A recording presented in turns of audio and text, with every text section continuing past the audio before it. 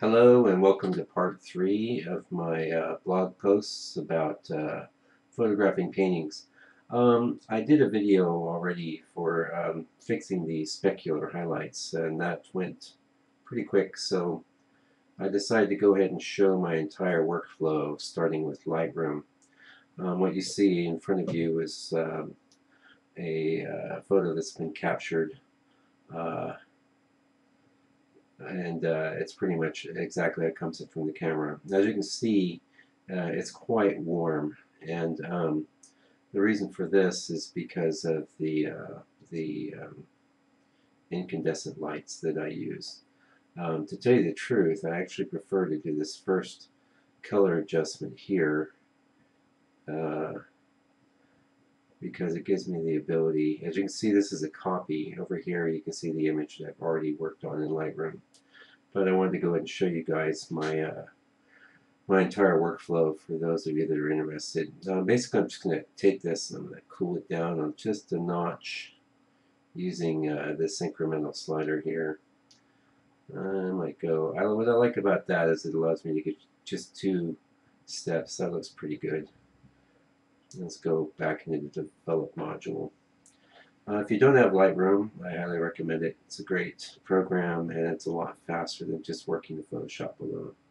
Okay, next job is going to be to crop our image.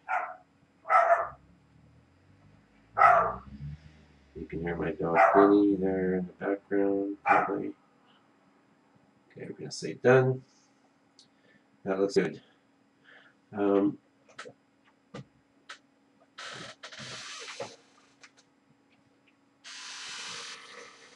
Zooming in and out of Lightroom is really not as easy.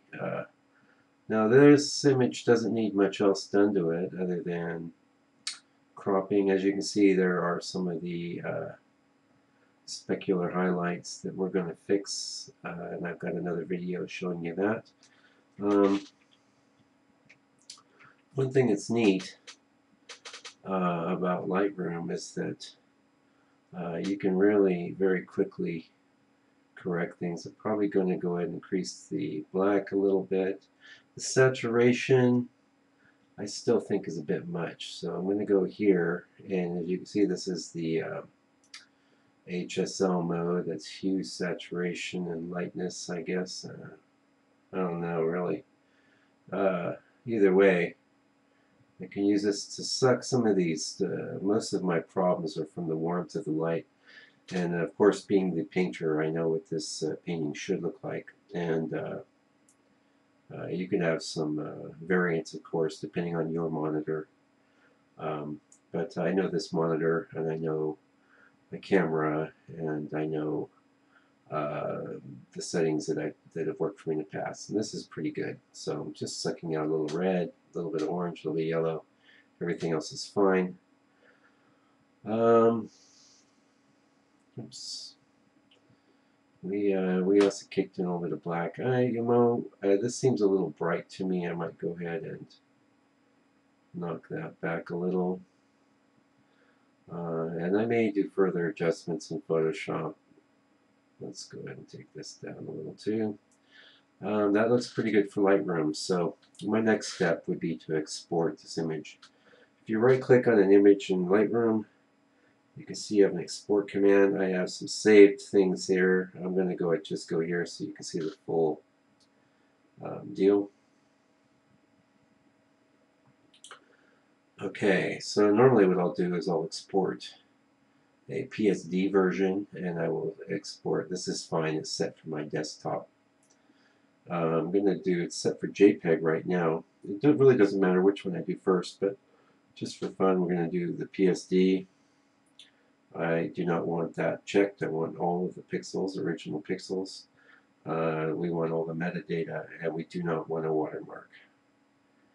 And with that all set, we will click Export. And that will create a Photoshop file, in this case on the desktop. When I'm working in a batch, I can go over to the library module and I can export the entire folder at the same time. So Photoshop's a big time saver. And also, just right-click on this in the library module, and do my exporting right here as well. So I did my Photoshop. Now I'm going to go ahead and do a JPEG. You could just do Photoshop, but I found a while back, because Windows doesn't give you previews of your Photoshop files, it's very handy to have a JPEG. And what I do is just update it as I correct my Photoshop file. So we go JPEG, we go quality 100, we leave resize to fit off, we leave metadata alone, we leave the watermark off. This is very handy for when you make smaller JPEGs for web work. And we click export. And that's basically it. We're ready to go in and do any other adjustments necessarily in Photoshop. Most of the time, there isn't that many, because as far as color goes, I just go into Photoshop to fix those specular highlights. Thanks a lot, and hope you got something out of this. It's taken me quite a while to figure out a good workflow, not so much in Lightroom, but definitely with those specular highlights.